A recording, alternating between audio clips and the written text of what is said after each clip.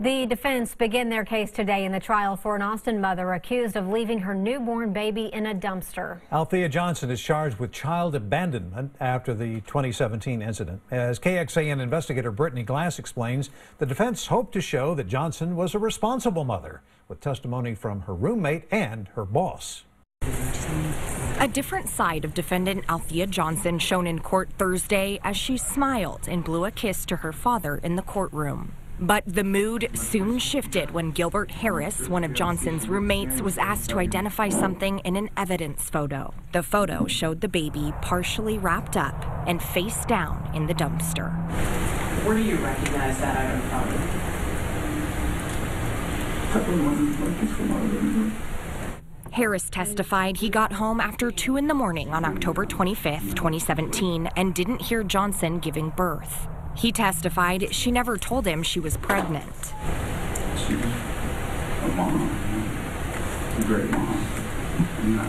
I trust her with my kids. Would you still trust her with your kids? I mean, mine saw this crap kid. She's a great person.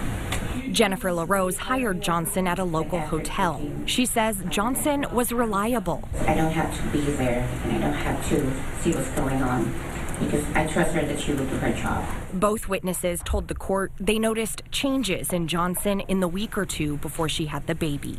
I mean, she was functioning, but it was like she was on autopilot. She's there, but she's not there. You know, like, she's preoccupied. But during cross-examination, the state argued Johnson confided in her boss. Did she tell you she didn't want any more children? I asked her. And what did she say? No more kids. In downtown Austin, Brittany Glas, KXAN News. The defense has one more witness who will take the stand tomorrow morning, an OBGYN who is expected to support the claim Johnson did not know she was pregnant until she delivered the baby.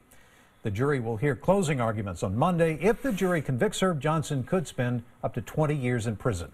On the first day of the trial, the defense told the jury Johnson did not know she was pregnant. Well, we decided to dig a little deeper on that. A study shows 1 in 7,200 deliveries.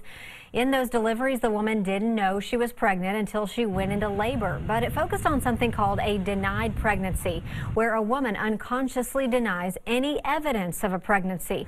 And there is something called cryptic pregnancies, where a woman has no idea she is expecting a baby until months into the pregnancy.